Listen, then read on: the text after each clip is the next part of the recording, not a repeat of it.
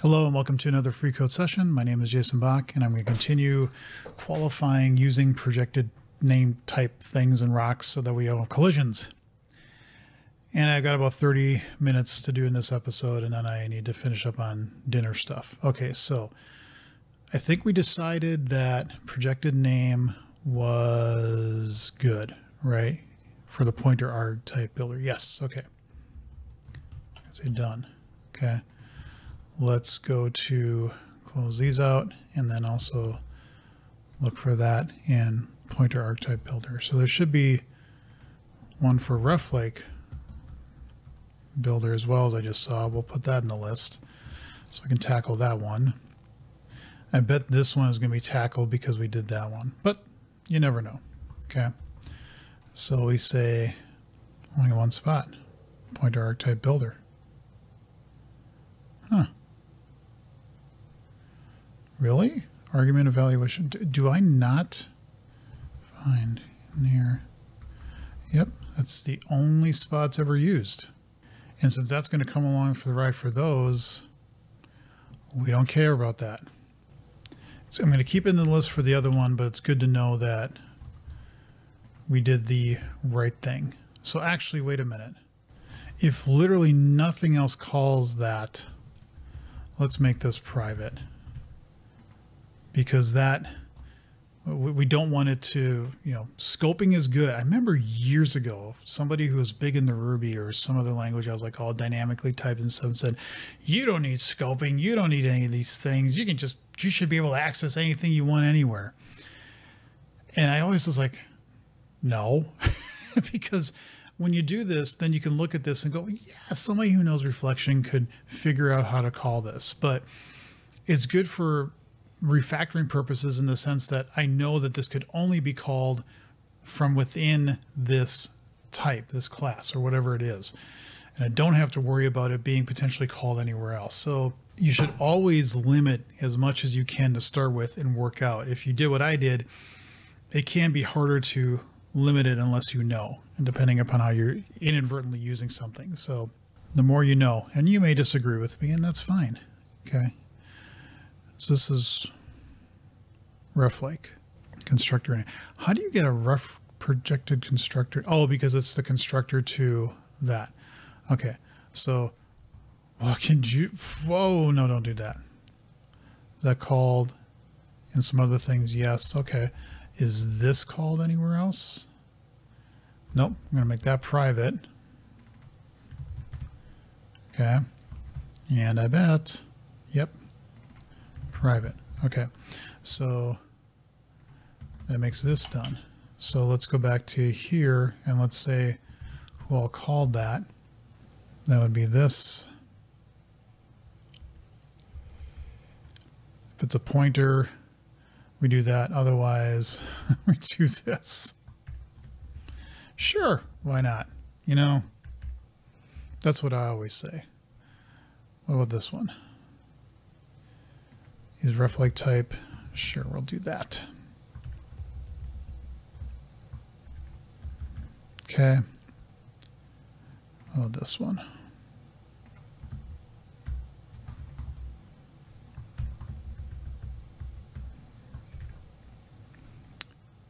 And this one we already did because I guess we were smart-ish. And this is in the RefLake. Yes, so we're going to say save. Good, that's all done. Did we break anything? And we're just building this project, we're not building everything. So more updates for referencing projected types. Okay. Done, done, done. That sounded dun, dun, dun. Sounded a lot more intimidating than I thought it would be. Okay. Is this used anywhere? Oh God, yes, it is. So we probably want to put that on our list. What about this one? This is the handler one. Yep. Yep. And then the add extensions one.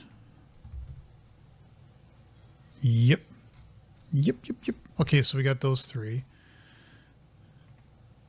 Let's just, I want to jump ahead here. If I say get projected delegate name, who's all calling that? Because we already checked, and we can see here that, oh,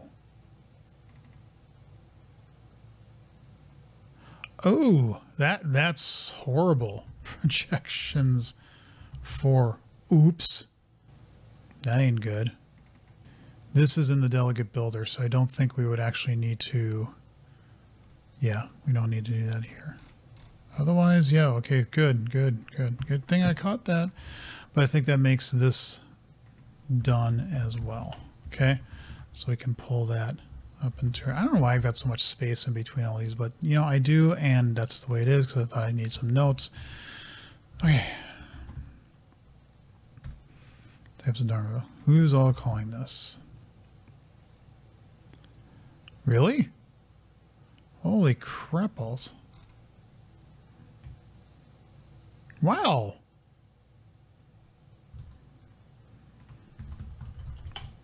Kind of like that. Projected handler information. You got a couple. This is projected type. This isn't the thing that actually projects the types out. This is using it, and yeah, so we got that one done too. Nope. And then what about the add extensions thing? This we probably need to be adding. Okay, so let's grab our handy string. Otherwise we do that. I'm gonna put that in there, and then that takes care of that one. What about this one?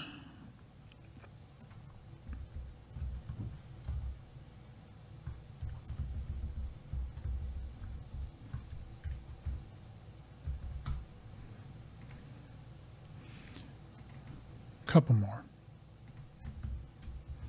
Come on, Jason, power through.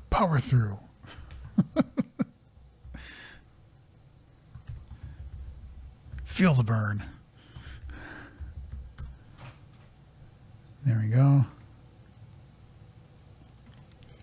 So we say add, otherwise we do this, and now we're going to say that and that with this, and one more. Otherwise we do that. Okay. This is in the adornments builder itself, which we don't do anything with. Yeah, projected types adornment. This we do, but we already did. So that's done.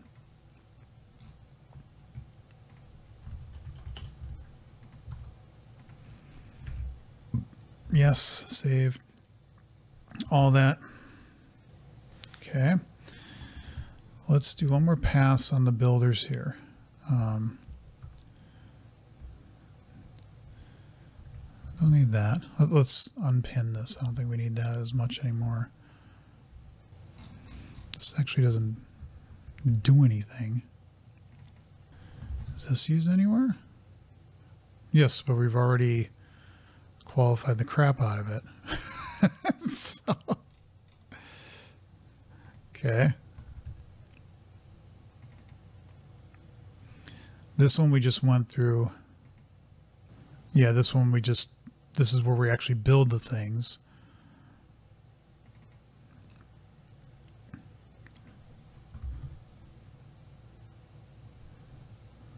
And we made that private, just like, okay. Well,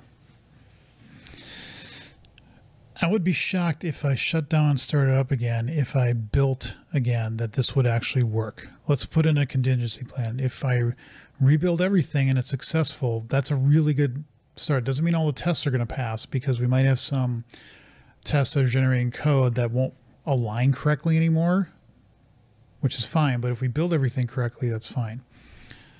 If we don't, then we need to do something like, let's just, because we know we can at least build probably the tests, not the integration tests. If we can't build the integration tests, then we need to look at tests, run it for something like the typewriter or the typewriter, the text writer, or string writer, whatever.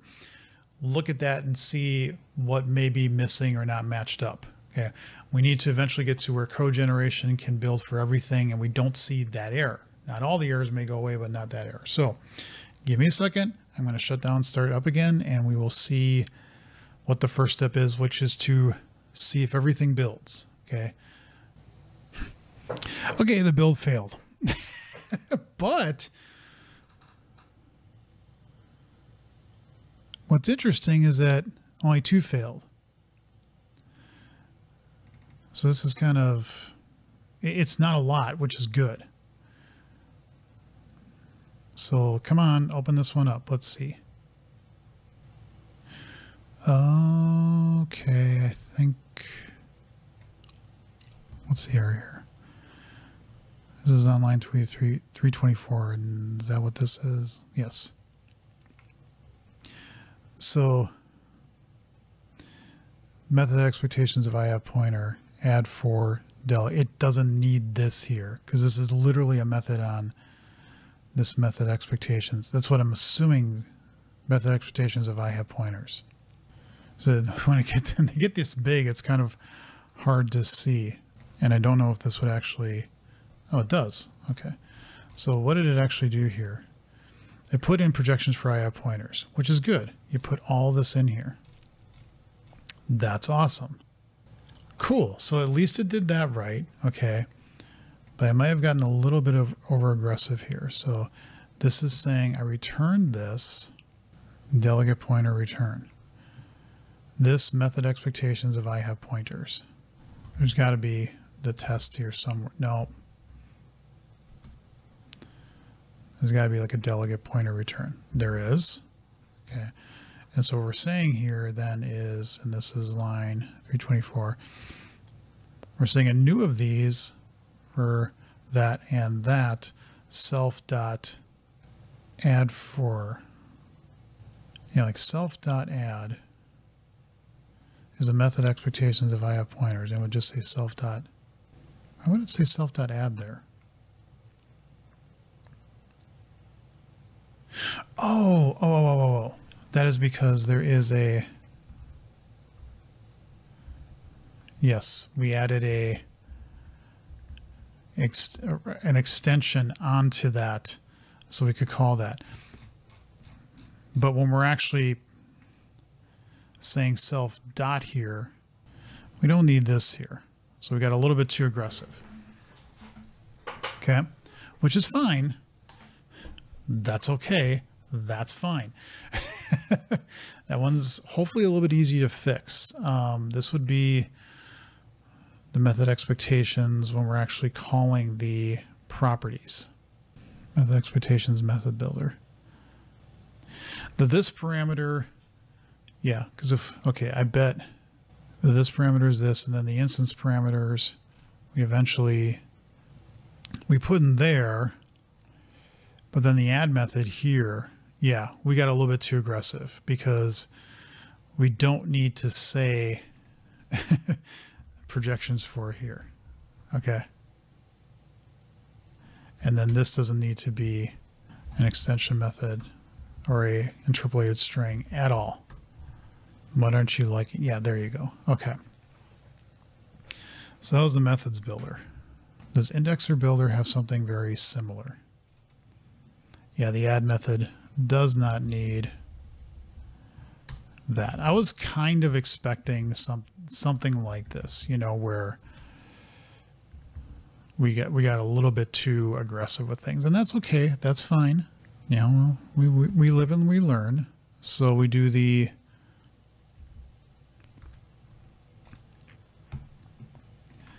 add method. Wait, are we taking off? Yes, we are. Okay. That. Okay. Come on, catch up. Same thing down here. Somewhere we're doing a, oh, we're not. self.add. We don't even.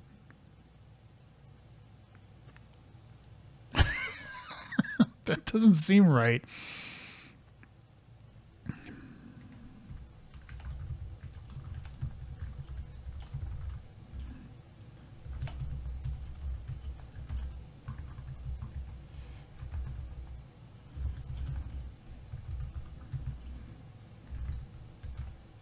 Oh, explicit property.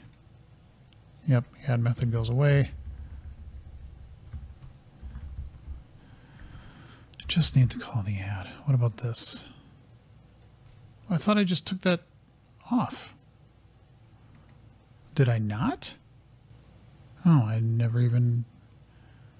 I guess on an indexer you don't care about... I don't buy this. I think this doesn't seem right.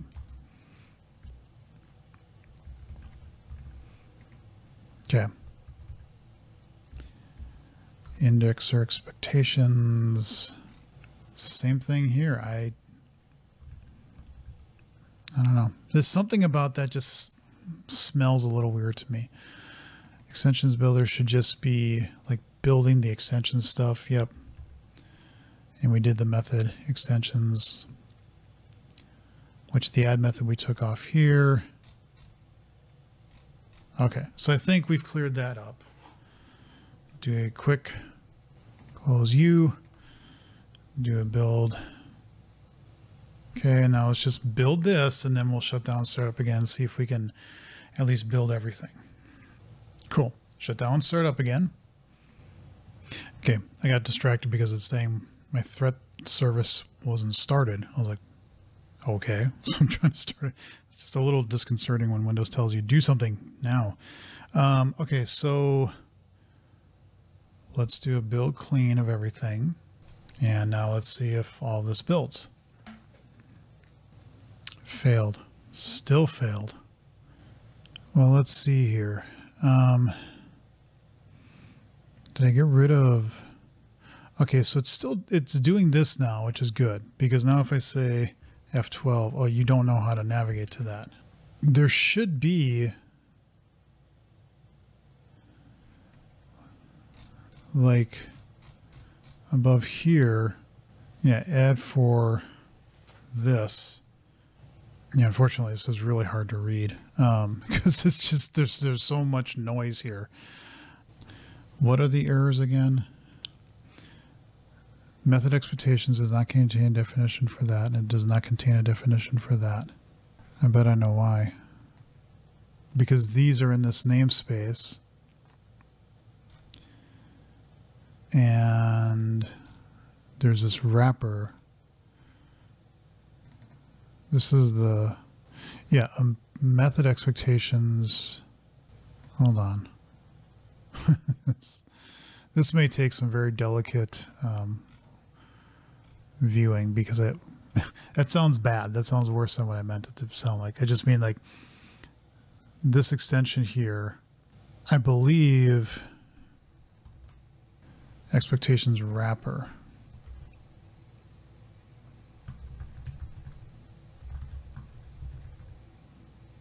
Yeah, that's just this. And I believe a method expectations descends from exceptions wrapper. So it should be able to see it. Okay. But the problem is, I think what's happening is this extensions, you would think this would be able to see it, but it can't. Yeah, I think I see a problem.